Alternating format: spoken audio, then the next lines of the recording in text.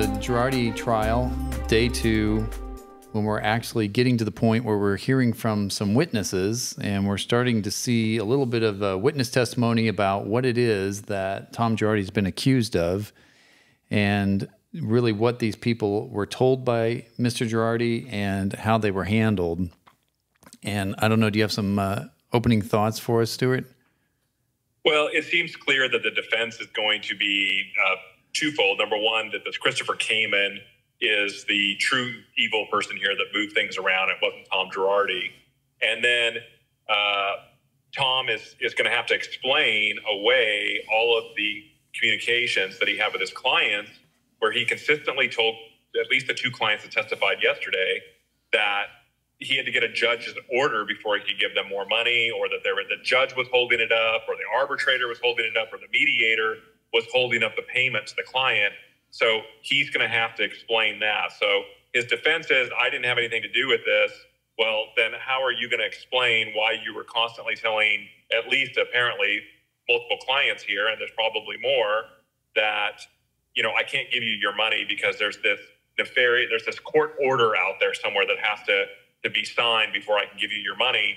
That seemed to be the MO. And then the other thing I noted was that one of the witnesses testified that every time he called Tom Girardi, Tom would rush him off the phone as if Tom was very busy and running from one meeting to the next. So he just would give the guy very short time on the phone. And then the guy said, look, I trusted Tom Girardi. I trusted the name Tom Girardi and everything that he had done. And I never thought in a million years that I wouldn't get paid the money that I was owed. So that seems to be the themes that are developing for me so far. What are your thoughts? Yeah, and there's a great article by Amanda Bronstad. She's with law.com. She's been doing some excellent reporting.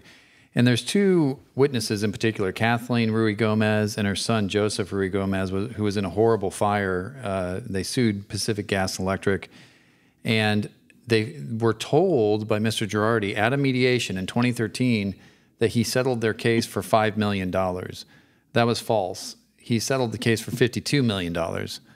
And of course, 52 is the gross. You still have to factor in attorney's fees and costs and things. But even the net to the client was going to be a substantially more than $5 million.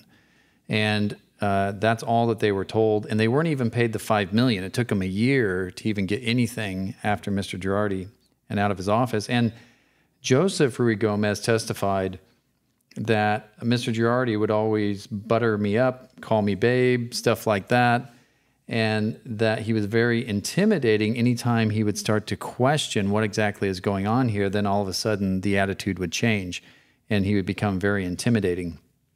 It doesn't sound to me like somebody who's suffering from dementia and is confused. It sounds to me like somebody who knows precisely how to thread the needle and butter people up, but also get intimidating when they start to ask too many tough questions, is what it sounds like is happening.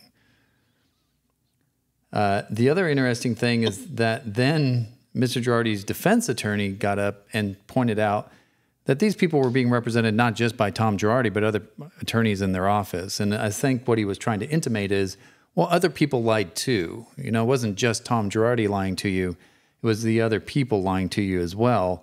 And thereby, I think they're trying to shift the blame. And that goes back to the argument we talked about yesterday, where Tom Girardi wants to push the blame of this off onto other people, the CFO in particular, and play the innocent victim side and say, I didn't know what was going on. I was going into deeper dementia. I was confused. And these other people in my office were lying and doing things that I wasn't aware of. So that's kind of what you're seeing in terms of the defense questioning and the angle I think that they're taking. Yeah, well, one thing I noticed too, Keith, was, and I didn't know if you read about this, but I wanted to know your insights on it. Apparently, Tom Girardi got into a little tiff with his lawyer yesterday in court and said something loud enough for a reporter to be able to take it down and report on it. Do you know anything about that? I did read about that. So apparently he said something to his lawyer about, you don't know. I was there. I know better than you. And it probably was a disagreement about strategy. And the thing that caught my eye about that is it goes back to this whole issue of, is Tom Girardi truly suffering from dementia, confused, doesn't know what's going on? That's his argument. And then here he is in court telling us, yelling, and not yelling, but they were having a disagreement, and they were trying to say it in hushed tones, but they could be overheard in the courtroom, where he's trying to tell his lawyer what to do, and he's not doing it right, and I was there and you weren't. And so it definitely suggested to me that there probably is more capacity there than what Tom Girardi has said.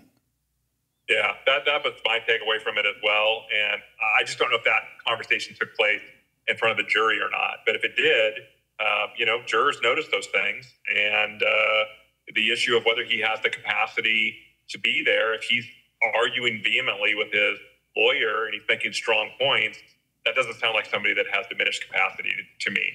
Yeah, it does not. And then there was another witness who, much smaller case, she was entitled to $500,000, was not paid that. She only received less than half of what she was owed, so she said under examination. And so, it's not so much the size of the payment in that case, but it's still the same. It's still the same crime. It's still the same unethical behavior, even though the amounts are in the multiple millions.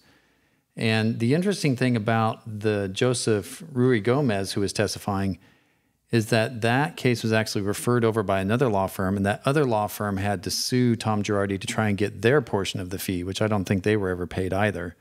So a lot of collateral damage, a lot of people hurt in terms of these actions that were allegedly going on.